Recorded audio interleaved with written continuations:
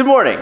This is officially going to be the last time I leave Vegas for this year. I think I've had many flights in the whole entire course of 2023, but I am officially closing out my poker chapter. I just spent like 3 weeks here in Vegas. Not great weeks, to be fair with you, in Vegas here, but I got my bag packed, traveling light with just a backpack, going back to Boston, where I'm from. Spent time with family, friends, holidays, New Year's, all the fun stuff for a couple days. So it takes some time off, but I wanted to make this vlog, make it a little more personal, maybe. Different kind of format where you kind of get a little behind the scenes of what's happening. So I'm gonna fly back today. It's currently 8 a.m. It's late, or early. See, I'm delusional because I don't go to sleep very early. But yeah, going back home. I'm waiting for my Uber right now, and we've got some stuff to go through because I am officially closing out the chapter of 2023 of poker, and boy, it was one to forget, I think. But I'm gonna wait for the Uber driver and, you know, got some time to kill. Oh my god, I pulled it. I hate this putter. God. We only show the makes here. Hello. You got no suitcase, nothing in the back? No, I'm good.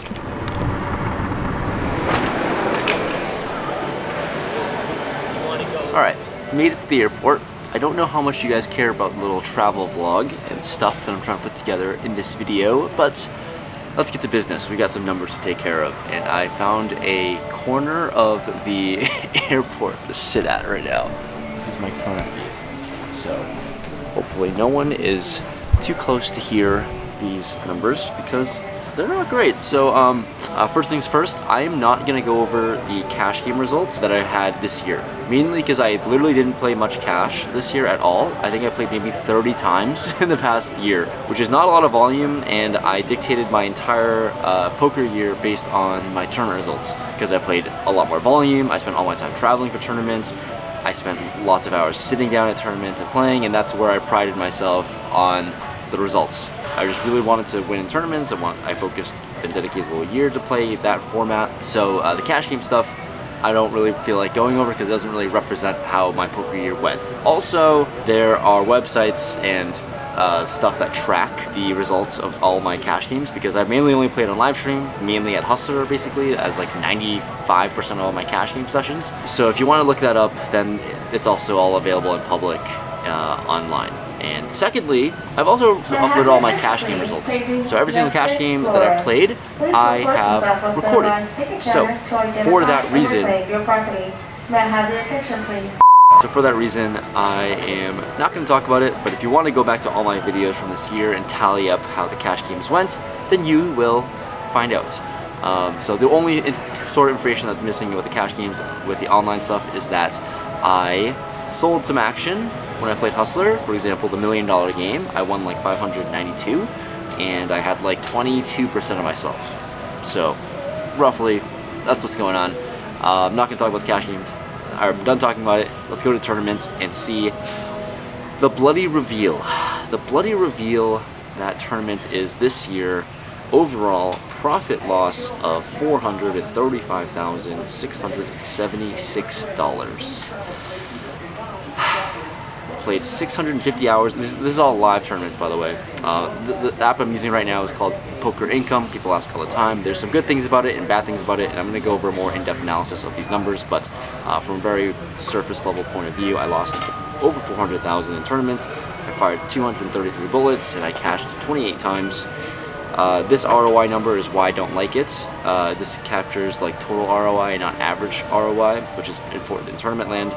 And I had 1.2 million in buy-ins, and I cashed for just over 800,000.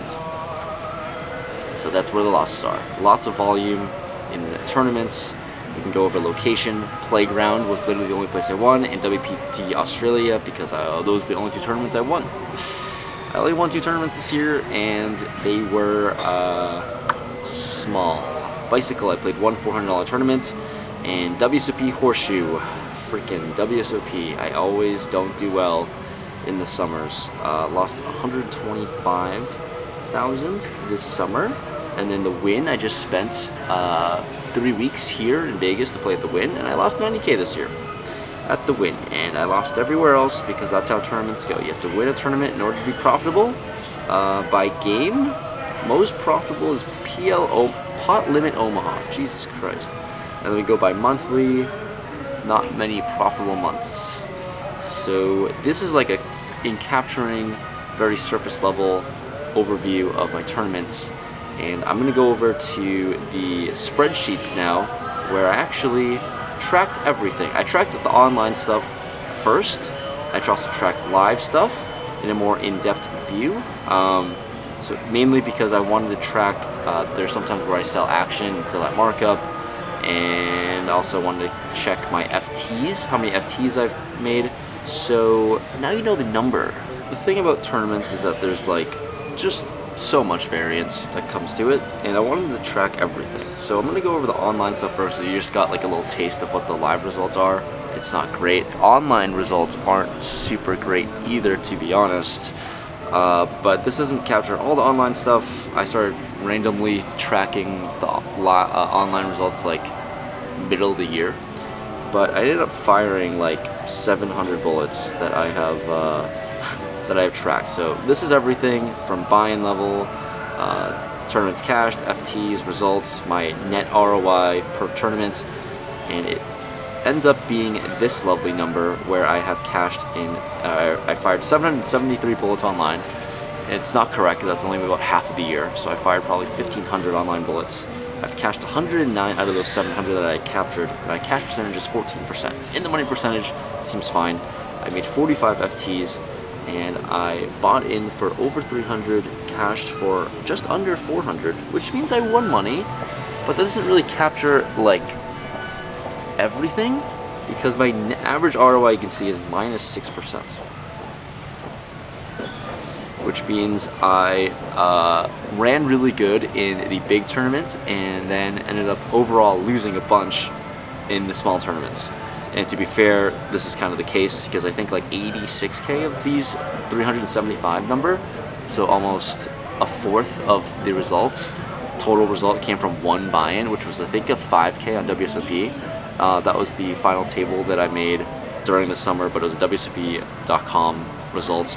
Anyways, those are the tournament results. The main number I really care about is this average ROI number. That kind of dictates like if I were to buy in. Basically, average ROI is if I were to buy in to every single tournament that was the same buy-in level, that's how much it would be. Like in theory, let's say everything was a $1,000 online buy-in, then I would have lost 6% overall if everything was equal.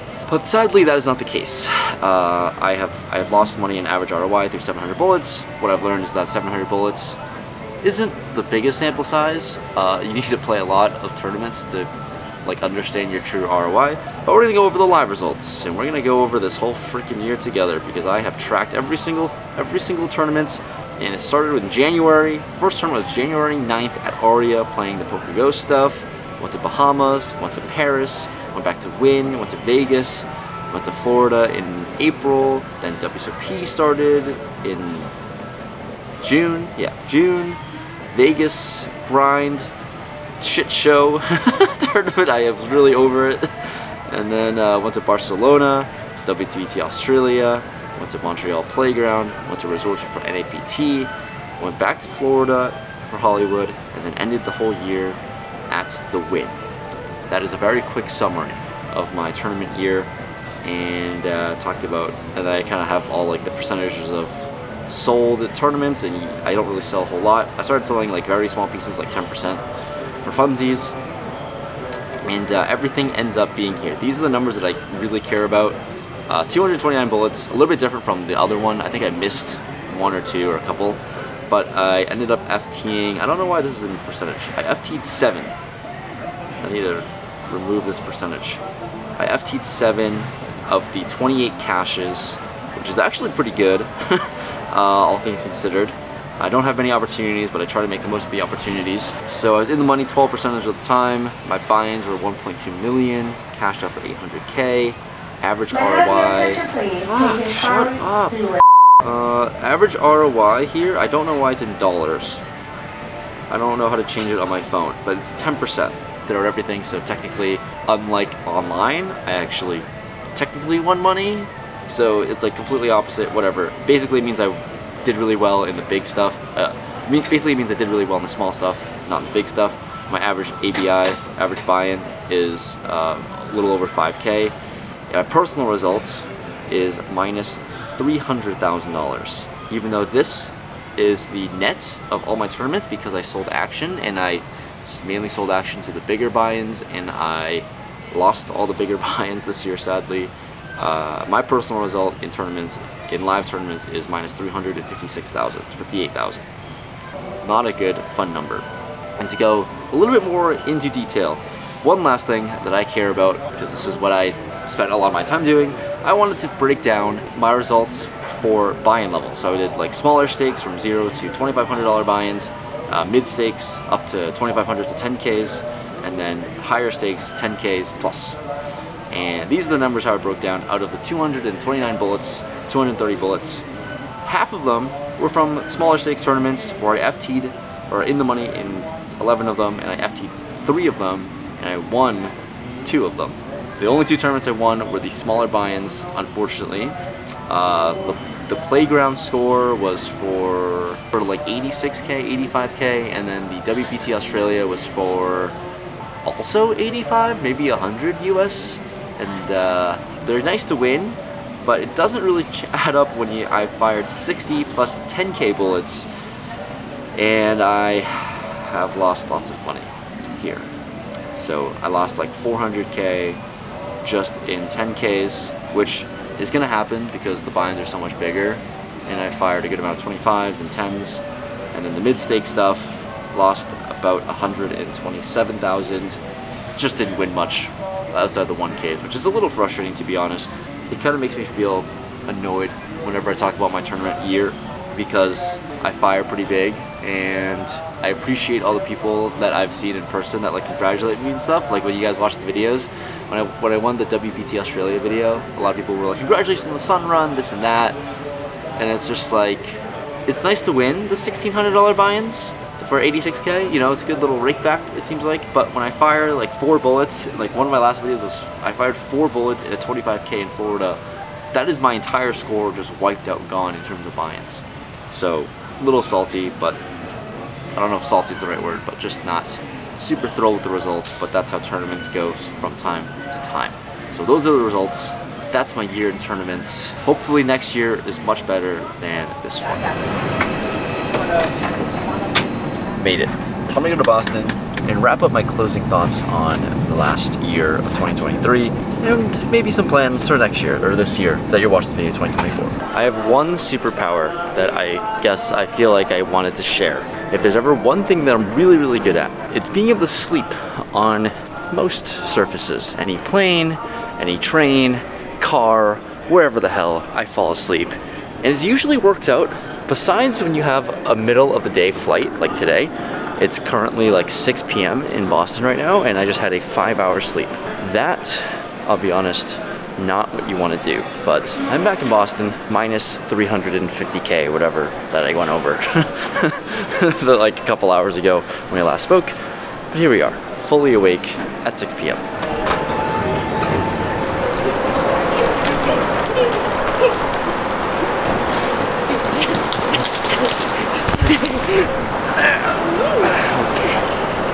Get in the car. Okay, I'm back home. I'm here in my childhood bedroom in Massachusetts here. And if you recognize the backdrop, like if you followed me from a long time, same kind of setup and backdrop that I had since my videos in 2019, playing 1-2, 1-3. I wanted to make a little bow at the end to wrap up this video nice and neatly, because this was a little bit of a different format of a video where it was more like a lifestyle vlog, or I don't know, bringing a camera around and me filming stuff.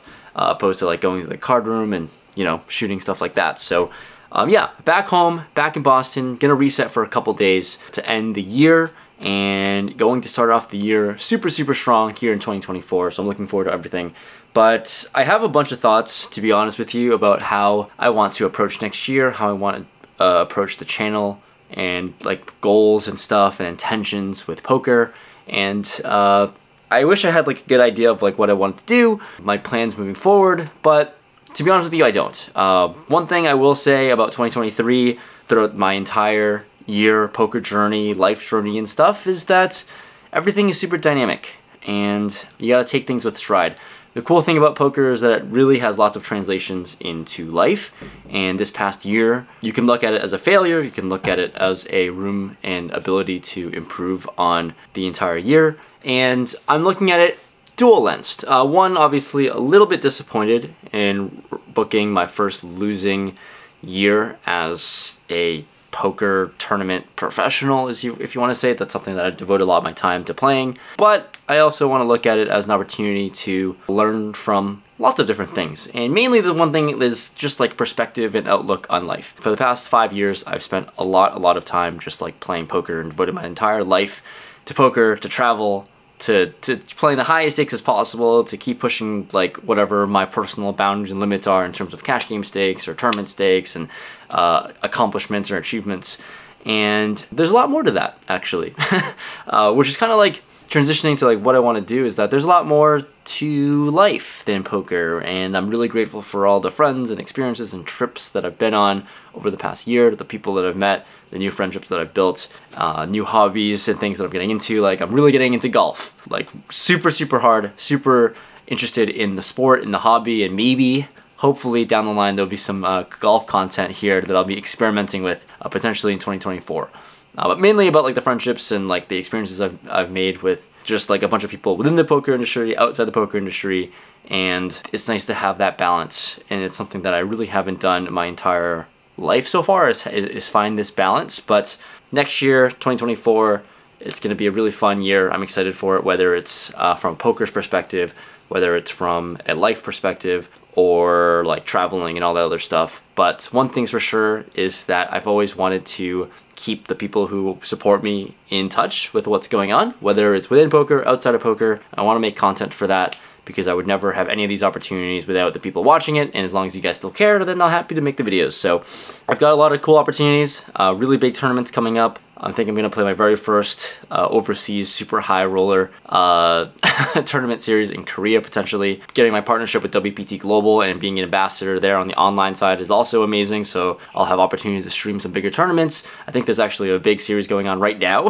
WPT Global Winter Festival, so use the code Rampage, all that stuff. It's nice to have that partnership with them to be able to play on an online platform. I have opportunities, of course, with Hustler. Big thank you to them and Ryan for letting me play. I think I'm going to be playing a little bit more this year. You know, like last year, this 2023, I played like 30 cash sessions in the entire year, and most of them were Hustler. Maybe I play a little bit more, increase the volume with the cash game side. And maybe I'm going to play a lot of golf, dedicate my time doing that, and I'll keep you guys in the loop. But hope you guys have a wonderful, happy holiday season. Here's to an incredible 2024, hopefully a winning one, and I wish you guys the best of luck on the felt, in life, all that fun stuff. Let me know in the comments below what you guys think. You know, let me know what you're excited for yourself personally, and what you want to see from here on this channel, because there's a lot of opportunities and avenues that I can go about, and I'm trying to figure out which one is the right one for me. So that's it. Wanted to end it off here. Thanks so much for watching. Thanks for listening to my very long rant and following along my very long travel day, but a fun one. So happy to have you guys along. Nice to be making vlogs and doing a different format than the normal ones. And I'll see you guys next time. Here's to 2024. Later!